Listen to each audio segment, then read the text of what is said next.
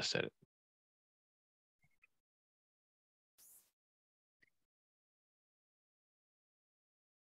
Oh, we have a triple host. Paul has power also. That's great. I like that. He's he's co-host number 2. Yeah, I'm number 1 in this case. Okay, good morning, everyone. This is the May 19th meeting of the Elementary School Building Committee, the full committee. And Ksenia will change her name to, so we don't have 2 Margarets. I never get the links, so I'm always Margaret. Yeah, no, that's okay. We'll start to put you on. So I think my first task of today is to both welcome everybody, but also to call out to make sure everybody can hear and be heard, since we're conducting the meeting virtually. So I will do it as I see people on the screen, and when more people join, I'll do the same thing. So Jonathan? Good morning. Good morning, Sean? Here. Paul? Present. Rupert? Howdy. Ben? And Angelica? Here. Thank you all for joining. And I realize that this is actually the first meeting we've had since the vote of the school, which, as everyone knows, was a resounding yes. And, I have to say that, I did some knocking on the doors and you had an inkling of it, but I didn't know what it was going to be until the very end. So it's this incredibly strong support by the Amherst community for schools and for climate, the 2 themes that we know we need a new school. So we're now in the phase of making all those beautiful videos, adding the details of the design development. So I'm going to turn it over to Margaret because it's a pretty simple agenda, but the things we'll do is also at the end of it, just review the calendar for the next few meetings, because there's at least one change. And then Deniska will talk about what is or is, what might remain to be done in June. And we'll make sure everyone has a June full meeting on their calendar. So Margaret, I'm going to it's as I said, a fairly simple agenda to review what's been going on for the last few weeks with subcommittees. So just checking to see that folks can see this. It is short. I do just want to sort of thank Kathy for her leadership up until this point, and not sure everybody knows that it was Kathy's birthday, the day of the vote. So it was really wonderful. I was able to go to the victory celebration and hear the group sing happy birthday to her with huge grins on their faces. So that was a really great moment. And I was sort of feel glad to be part of this. As Kathy said, it's a pretty simple, we're going to give up, basically, Deniska is going to give updates on the subcommittee meetings that we've had so far. We have 1 invoice. I do want to just flag that the other really major change that's happened since we last met, as I think everyone knows, is that Mike has stepped down, at least temporarily, from the superintendent role. And so we have had to do a little bit of scrambling to sort of sort out how to continue to organize meetings with teachers. So there's the public meetings that are going on. There are also meetings with staff that are going on.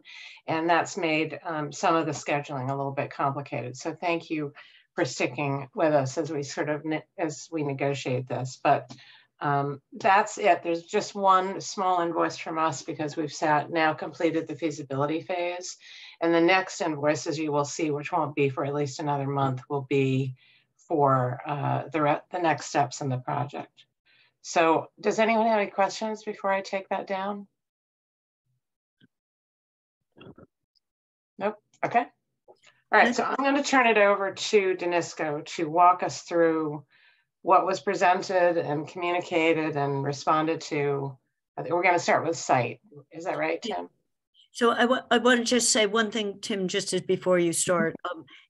Angela, who's been staffing this committee, doing a phenomenal job, has set up the 3 subcommittees. And as some of you may be aware, that now calling it Sustainability Subcommittee. It used to be Net Zero, but we've merged those. So the materials people have been seeing in the subcommittee have all been put up. So if you're not in the site committee or you're not in the building committee, you can look at what people have been seeing and discussing in those. So I know, Tim, you're going to be talking about some of that, but Danisco has given us that, and we have, I think as of yesterday, we've populated all the subcommittees with those materials. It's on to you, Tim. Thank you. I am going to share, and I'm going to give the headlines from the meetings. Obviously, if we want to get into any of the details, we can go through the whole presentation, but I'm just going to give the big picture takeaways and hopefully respond to any questions that come up. But starting with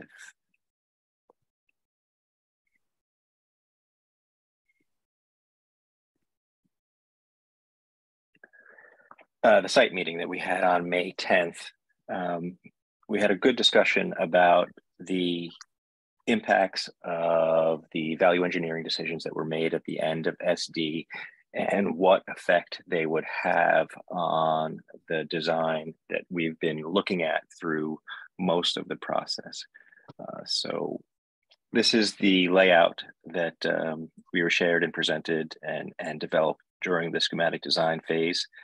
And then we accepted a few value engineering items that reduced hardscape and a few other things.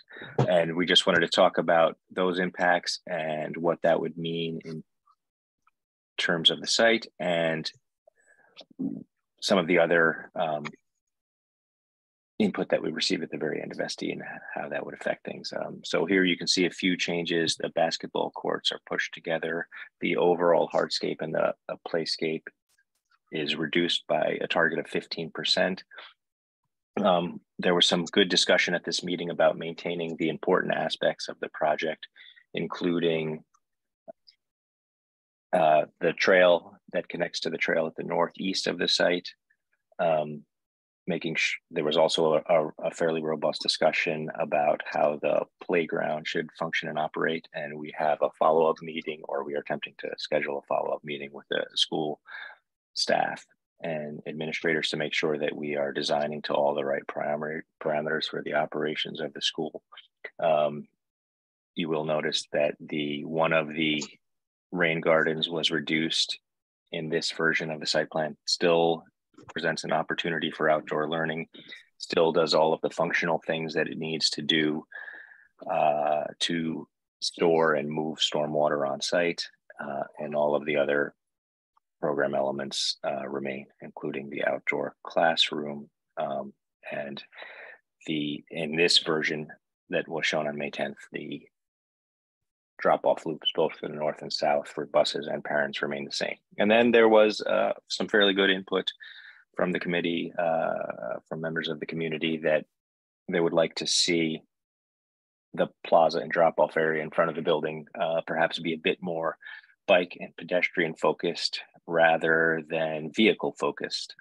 And so then as we moved into the meeting about site on May 17th, we have started to adjust the parking lot and the parent drop-off loop a little bit to the north. We have shifted the area where the vans will park on the drop-off loop to the south. This gives us the opportunity to really broaden the plaza in front of the building to make it more pedestrian and human focused. It gives the flexibility for bus drop-off to be essentially right at the front door. So in the morning, all of the students could come through the front door and have the same experience. But it also leaves the flexibility to use the southern entrance of the center of the building. Maybe they'll alternate between a drop-off and pickup. But based on the sort of input of the subcommittee and the members of the public who are there, we think we're really pushing the site in the right direction and incorporating all that we need to from the SD and the value engineering comments. I can get further deeper into it and go through all the slides, but that is the takeaway of the two meetings.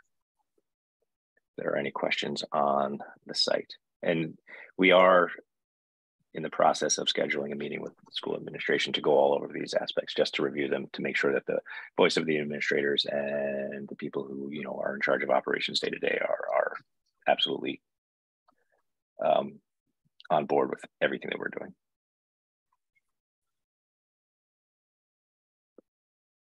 Kathy? Yeah, I just have a couple overarching questions as you're shifting, and the same question would be about the building and then sustainability. As things shift or get refined, you alert us when something has a cost impact, whether it's a positive or negative cost impact, as we're looking at. And I know this is still, we don't even have playground equipment on the playgrounds yet. We have just the spacing of them. And I know there's been a question raised way back when about the what I'll call the green rectangle between the two playground areas, and we have a price tag on that. So I just, as we're going through this, not just now, but over the next several weeks, you know, keeping what we already know before we go for the formal reestimate of all of this, it would be good to get some sense of that. Thank you. Yep, absolutely. And that's always in our mind. And I should reiterate that between PDP and PSR, there was a significant increase in cost due to the world at large and things like that. Now that we've passed SD and there is a project funding, am I muted? Now that we have a project funding agreement in place, that is the budget. We are always making sure that we get back to that, and anything that has a cost impact, we'll have to make sure that it can be accounted for in the design contingency, which is there for that, or make some other changes to account for it. So just want to reiterate that that is always in our design process.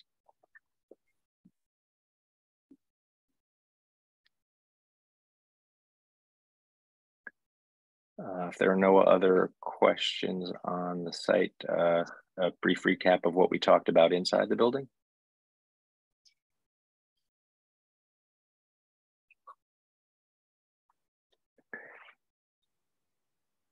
At the meeting on May 10th, we focused on the cafeteria area. We met with the director of nutrition for the school, reviewed the kitchen, how it would work in terms of students coming to the cafeteria, being dismissed to recess, picking up their food, returning their trays. There were no major changes. We will probably reconfigure the storage area. Might not be enough room for collection of rubbish and potentially composting here. So these doors might move a little bit. And then we have future meetings scheduled or in the process of being scheduled with the other components of the use of the cafeteria and the platform and the practice areas that are currently connecting to the cafeteria, just to make sure that all of that is working harmoniously. You know, there was some discussion of perhaps changing this door a little bit so you can get directly into the practice space without going through the cafeteria, but they are minor changes. So we will have follow-up meetings with food service and our kitchen consultant, but we discussed how that will work, the fact that it's an all-electric kitchen, it's as efficient as possible, and meeting all of the goals of the building. And that meeting was a model for the major spaces. The next will be the library, but we do have to have the meetings with the school staff and administrators first to make sure that they are on board before we can bring it to the committee. We only had one building committee to date, so the update is brief, but that is what we talked about.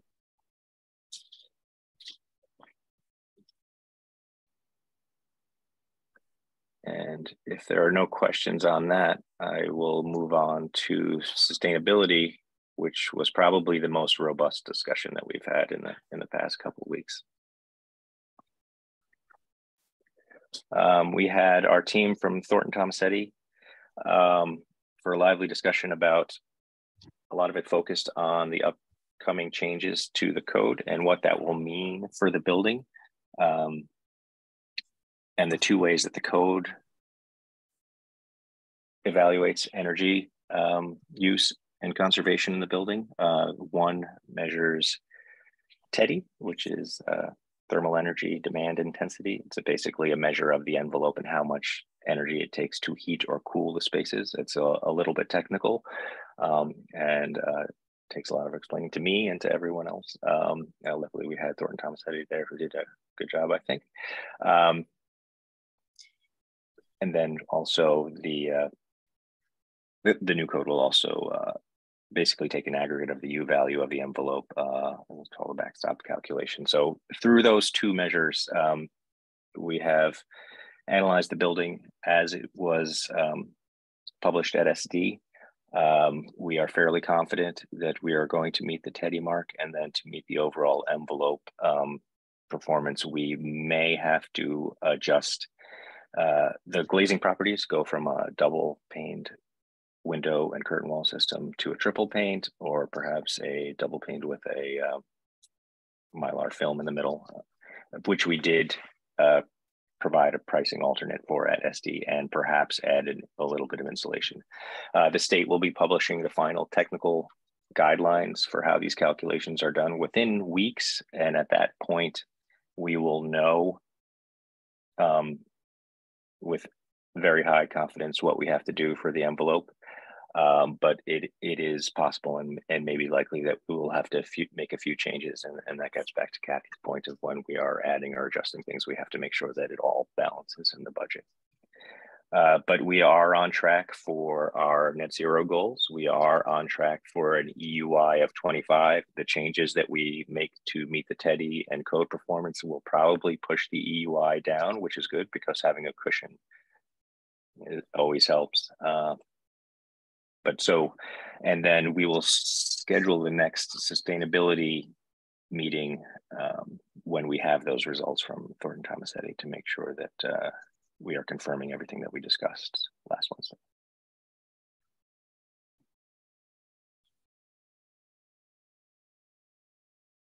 Those are the headlines and the recap. Any detail or questions we can get into? Sean. Tim, this is, I don't need an answer now, but I'm just curious, what do you think will be the timeline for procuring the solar panels? And is, I know ultimately it's a town decision, but is there a recommended sort of pathway for procuring those panels, or can the town do what it wants to procure the panels? Or I'm just curious what your thoughts are on that. Rick, do you want to jump in on that? The question is, and we have time to discuss this, is if it's going to be part of the general bid, which has happened before and can be done, or if it's a separate contract to the town, which would have to happen in coordination with the construction work. Are there ways we could get pricing on both? The reason I ask is I've been looking into some different consortiums, and there's various consortiums that do competitive solar panel purchasing programs, ones that we can own. And so I'm just curious how. I know we're probably maybe a year before we have to start thinking about that, or maybe not, I don't know. But yeah, think about timing when we should start zeroing in on that. And then I assume if it goes to the GC, there's going to be a GC markup on it. There's a GC, but maybe it's worth it for the coordination. I guess that's the part. You hit the nail on the head. There are two things at play here. To install the panels on the roof, if basically the roof's got to be completed and under warranty before the panels go on and not and inspected by the manufacturer. There are anchor systems that are recognized by I know Sarnafil has a system where it can be integrated and even come in after the fact under a known system. But the basic roof work has to be done. So there's a coordination thing there. You want to get all the trade. There are a lot of trades on a roof before the project is done. Mm-hmm. And so the solar people are really the ones that are up there last and closing the door behind them. Okay. The canopies, yeah, we've had projects where the canopies have gone in after the fact in very, very complicated, sensitive, porous pavement parking lots where we're not having, but it's possible to have somebody come in and do that after the fact. After the general contractor puts all the empty conduits in and everything. But from a coordination standpoint, either wait till the end or have the general contractor be responsible for coordinating it all and you not. And we'll be talking about that sooner rather than later because it'll show up. We'll have to figure out where to put it in the cost estimates. So it's not a filed sub bidding category, right? Or will it be? That's interesting. It can be added to the electrical. I guess my main thing is if we do go through the GC, I want to make sure it's a competitive procurement because that's what we would do if we were doing it ourselves, right. At least. Okay, so maybe this is just to start the conversation. It's something the sustainability working group can add to its list when you think it's appropriate. Okay. Thank you. So I see that Jonathan's hand is down. Kathy, you had a comment or question, and then I have a comment. Kathy, go ahead. Thanks. Although Jonathan's hand was up, it went back down. Mostly Rick hit the things I was going to say around the file sub bid and the having the solar under since it's roof, a lot of it will be roof mounted under the coordination of the GC. To me, it sounds like it would be advantageous unless there's a real cost impact, an advantage to the town another way. Yeah, I also just want to add that the parking lot coordination may be just as complicated because the staging area for the demolition of the building happens where. So, yeah, I think we're saying the same thing. So my question goes with this set of if it were. Sounds like it needs to be coordinated and integrated. If we can get a separate cost on the actual purchase of them, the way the federal credits work, these new credits, and this is not, I computed it two different ways and it's not a huge difference. If you pay outright for them rather than fold them into a municipal bond and debt, you get a bigger credit. So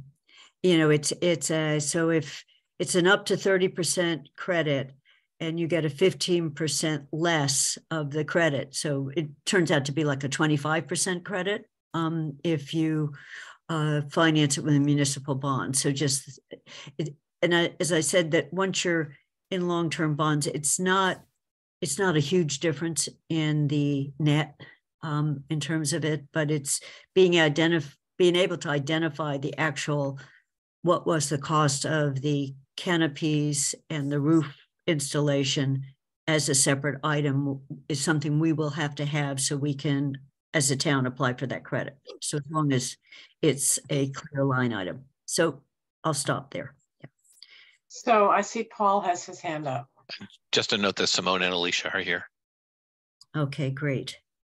So let me just, if Simone and Alicia, if I call out your name, can you let me know whether you can hear and we can hear you? Simone? Yes. And Alicia? Yes. Thank you. Thanks for joining. This is Allison. I'm also here. Allison, hi. Wonderful. Excellent. Thanks for joining. So the thing I wanted to add, going back to Sean, to your question about timing. So I would say that the sorting through the pros and cons of how a couple of these items, the solar panels as well as the geothermal system, how they get procured, should ideally happen in design development. there's pros and cons, sort of like the geothermal has some of the same issues as the solar, like should it be part of the site work? Should it be part of the mechanical contractor's work? There's pros and cons. I won't get into them here, but it does make a difference to the way the specification is written and the way the drawings are put together. So by the time the Danisco's team is starting construction documents, I think it would be fair to say, Tim and Rick, that you would like to see those decisions made, right? And that is going to be in the fall. Ideally, yes. Yes. Okay.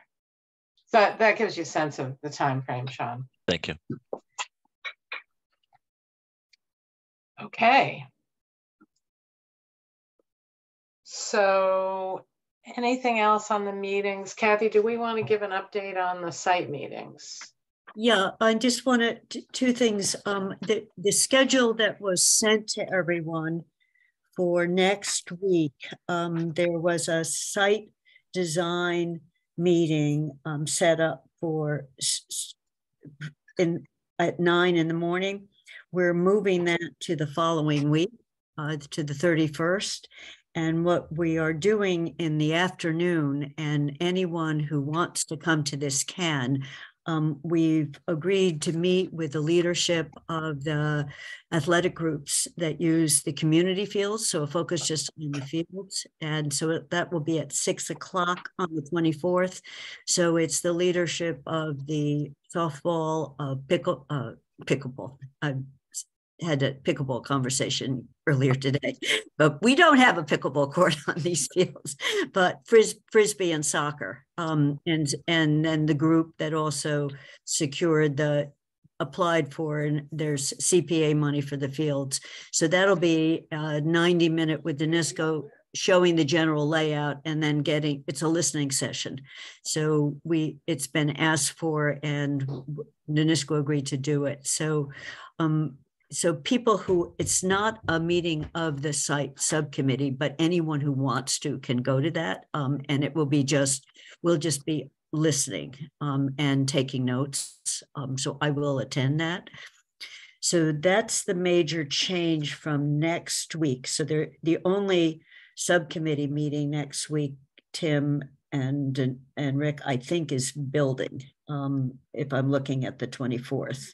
That is correct. And then, as I said a couple times, we're scheduling some meetings with the school staff that we have to have before we can get back into the building. I just want to thank Allison and Tammy for making that happen. We're working on making that Allison, happen. And as Margaret said at the beginning, with Mike not here for now, Allison and Tammy have agreed to step in and help coordinate the meeting with key staff as we go through these various issues on the details of design. And to find times during the teachers' busy days and the staff's busy days that they can meet, since we can't set up evening meetings with them. So I think that's the update on site. So next week is just building, but there is this community field meeting at 6 o'clock in the evening on the 24th, and then building design. And then the following week, there is a site subcommittee and a building design subcommittee meeting. And those are still set up for 9 to 11 in the morning for site and 12 to 2. But I think if people who, particularly school staff, Ben, Rupert, Allison, Tammy, if somehow those don't work for you, we can potentially look for other times, because we want to make sure we get key staff in there from the schools as well as from the committee. And the subcommittee. Then the other comment I was going to make is, to the extent there is broader interest among the 13 of us that in either of these subcommittees, if you let me know, we can call it a meeting of the committee of the whole. you know, if we get up, we can get up to 7 as long as we posted it. It's not just a subcommittee meeting, but it's a whole committee. So has been a lot of interest in this, particularly on the site. So rather than saying, you know, Ben and Rupert can't both be there, or Tammy and Allison can't be there at the same time, these were not set up to try to be restrictive. So just people should let me know, and then I will post it to allow as many as 7 or more of us be there. Otherwise, we won't be able to have that happen. Paul, I said that correctly, right? With it. So that, I think those are the major changes from the schedule that we posted before. And so the building committee subcommittee is next week. It's still scheduled at the same time from 12 to 2. So Kathy, can I just for my notes, a couple of clarifications. So right now, I think everybody has an invite from Angela on the 24th at 9 a.m. You should delete that invite. Okay, so that meeting is moved to the 31st. And then the other thing is, Kathy, you said there is also a building committee meeting on the 31st at noon. Well, my schedule had May 31st had site at 9 to 11 and building from 12 to 2 So I'm just confirming, because Angela hasn't sent out an invite for that one. So I just want to confirm that if that's correct. We should ask her to send one out. She hasn't even set them up yet, Margaret, to my knowledge. You know, we didn't set up all 3 weeks worth, but okay. All the rest of them are in here, but that one is not. So okay. Then the next full committee meeting of this group is June 16th. That's correct. I'm just double checking dates to make sure that's June 16th. Okay. So that's, you know, and I see Rupert has his hand up. I am not sure that Angela sent out subcommittee invites for each of them. I think she posted them, but we'll make sure that happens so people both put it on their calendar, but they have an invite. So I see Rupert has his hand up. Yeah, she has sent out, except for that last one, she has sent out invites for all of them. Rupert. Looks like I have in my calendar 2 site subcommittee meeting invites on the 24th. You do, Rupert, because okay. we're gonna that's have the staff one. One of them is the staff one, and one is exactly. Yeah. So what you want to do is for the 24th, if you need to clean up your calendar, delete the one that says ESBC site subcommittee. That's the one that was going to be the public meeting. That's not happening. Okay. So, and as you know, I set these up, you gave me the power to do it by saying, go ahead and just assign us. And what I tried to do is distribute it among people, but many people, Phoebe's not here right now, but Phoebe said, I'd love to be on both building and site. And Rupert and Ben said they alternately would want to sometimes be on both building and site, but sometimes only one. So there's not any easy way for me to do that on subcommittees, but just let me know, and we can be flexible to make sure people who need to or want to come to a specific discussion, and those discussions are still listed on what the plan is to what will be focused on in each of those meetings. Are there any questions about all of this? I'm slowly but surely getting over my jet lag, so I am wide awake and I can take notes too. You mean you're wide awake at the correct times? That's well, it's not quite correct, but it's not as bad as it was the first couple of days. So I'm not seeing any other comments or hands raised. And Allison, just thank you so much for being willing to help out on this. Yeah, it's definitely appreciated as well as needed. So I think the other issue before opening it to public comments is the invoice, correct, Margaret? Yeah.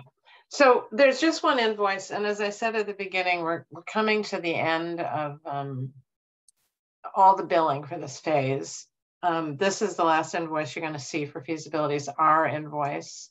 It's for a small amount of money, so it's easier to scroll through than others. So if everybody can see it, you can see here the total. This is for the period ending April 30th. You know, as you know, the vote was May 2nd. So essentially moving into the next phase, the total for our invoice for this period was $3,910. I do want to bring to everybody's attention.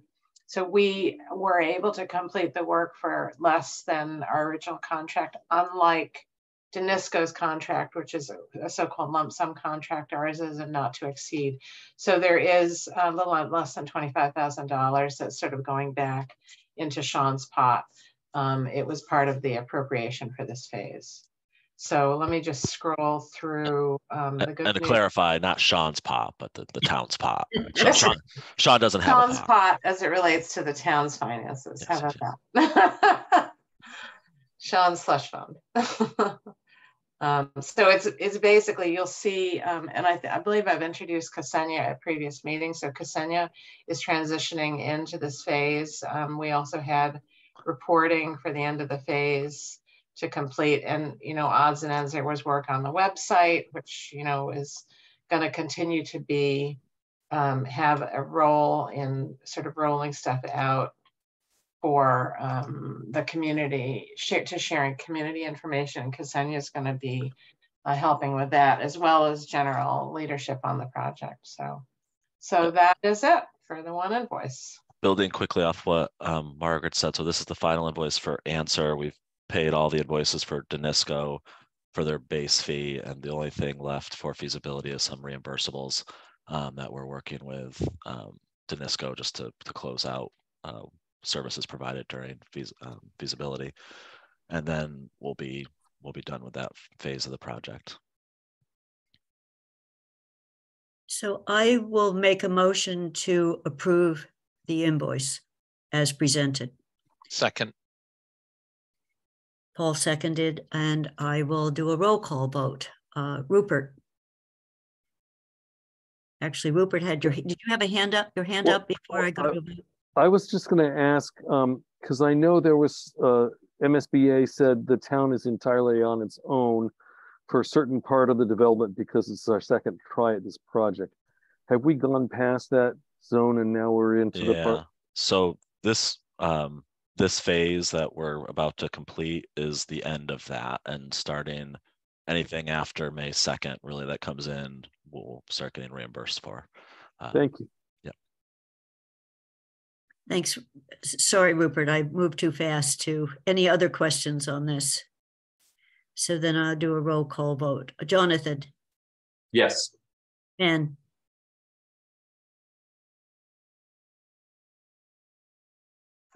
Yes. Rupert? I guess I should think about this before I say yes. Paul? Yes. Sean? Yes. Allison? Yes. Angelica? Yes. Elisha? Yes. Simone? Yes. And Kathy is a yes. So it's unanimous with 2 absent. I think 2 absent. Tammy and Phoebe.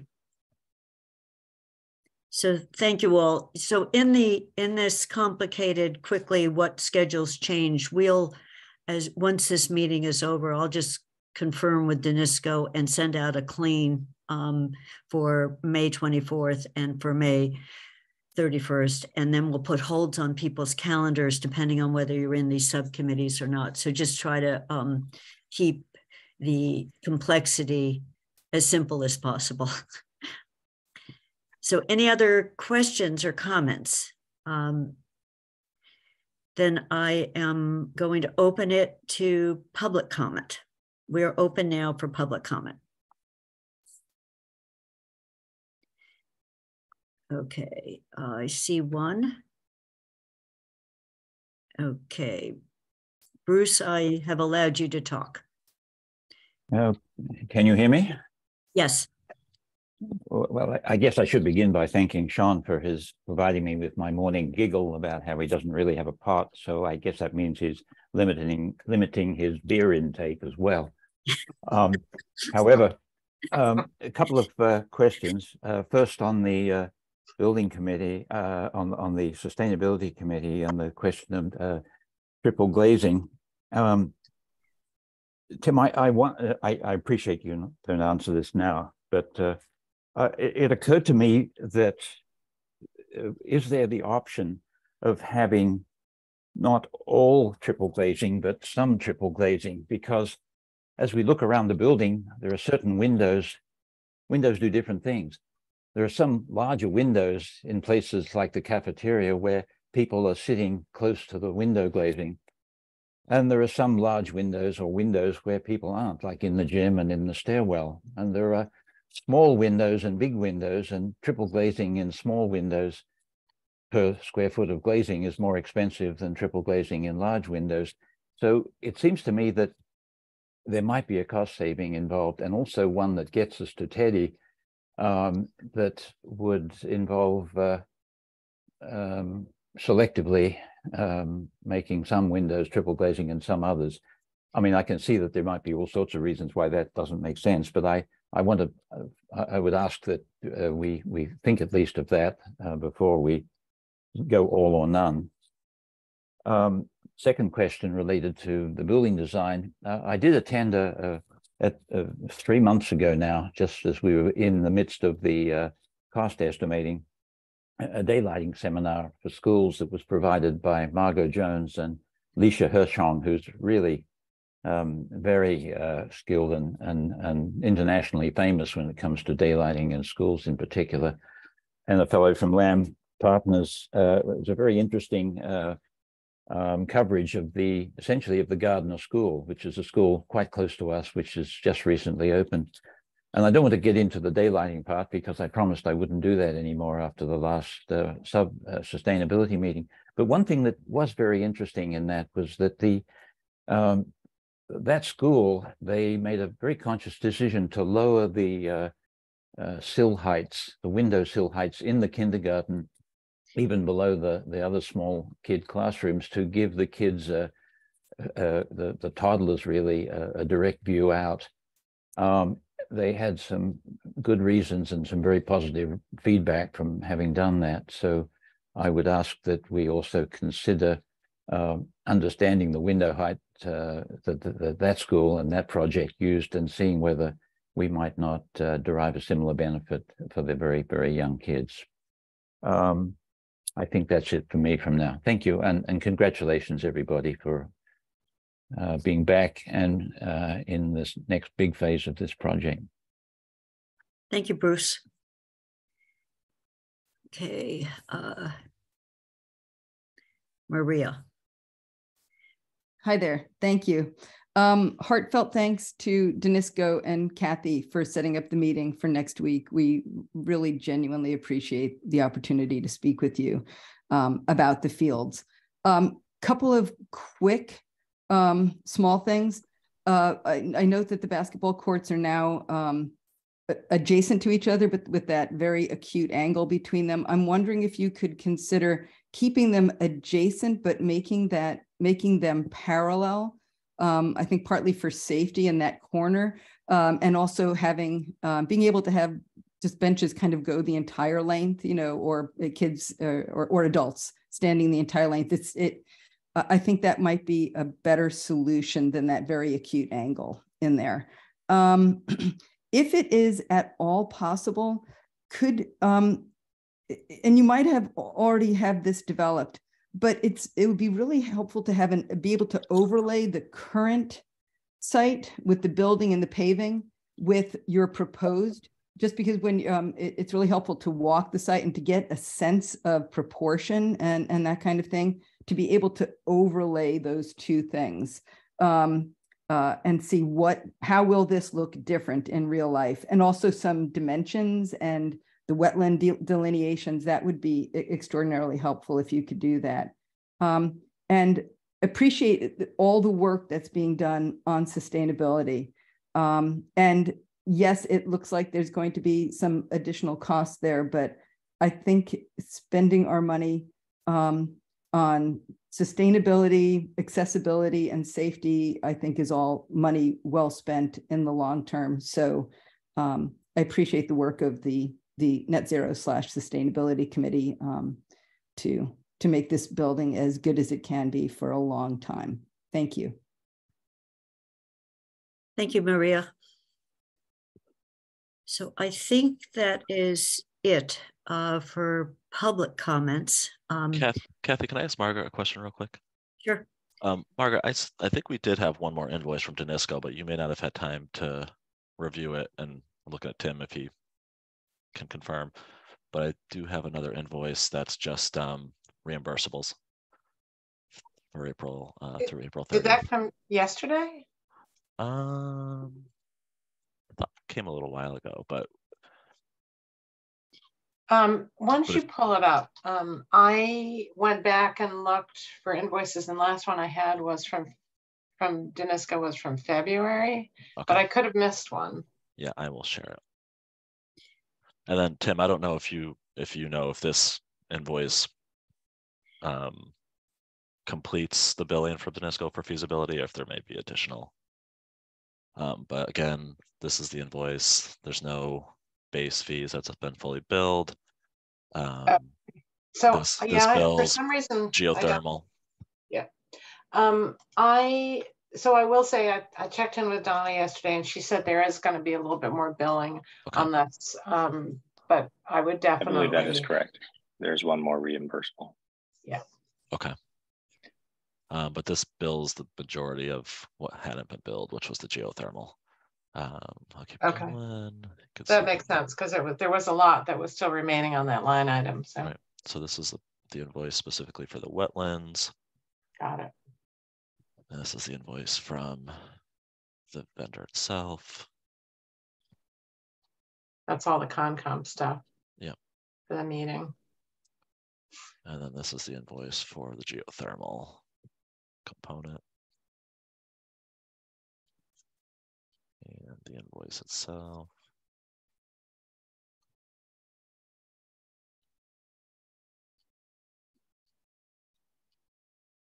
So unless anybody has any objections, I'd move that we approve this invoice as well. Shane seconds. So I need to go through and take a vote, and Sean will make sure that we don't pay it twice if we. No, this is I have folders for when new invoices come in. We haven't approved this one. Right. Okay. We definitely haven't. Yeah, I definitely don't have that one. So our system won't let us pay the same invoice twice. That's great. Yeah, so. Jonathan. It's a good system. Paul. Yes. Sean. Yes. Ben. Yes. Rupert. Yes. Allison. Yes. Elisha. Yes. Simone. Yes. And Kathy is a yes. So it's the same total yeses with two not present, Margaret, for that. Thank you all, and thank everyone. I thank everyone for the active participation on these subcommittees. And this is kind of a pun, but the attention to detail, which is where we are right now. And so we'll be meeting together as a full group on June 16th, and then we will send out the revised on the site and building subcommittees. We don't have a sustainability one scheduled again. We will schedule it most likely in July based on when the state's new regs will come out. And so I'll send those out again. And if people, as I said, if people want to come to one of these subcommittees where they are not on it, just let me know and I can post it differently. I can change the way we post it so we won't have the cap of 7 people can't show up.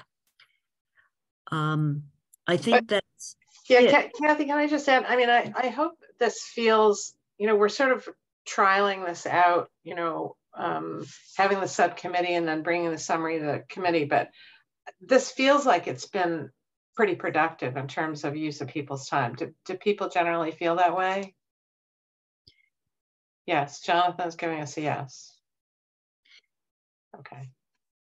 No, I think so. And, you know, when I came back, I was able to watch the tape and then look at the minutes. So I didn't feel like I had missed the discussion, but it saved me time on having not to have to be there. So all of these meetings are all being recorded if someone wants to go back and see what the discussion is as well.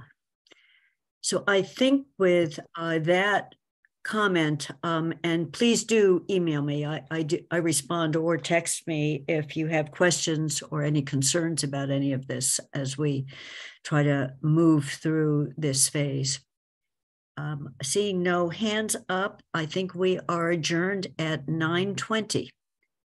Have a good weekend, everyone. Have a good weekend.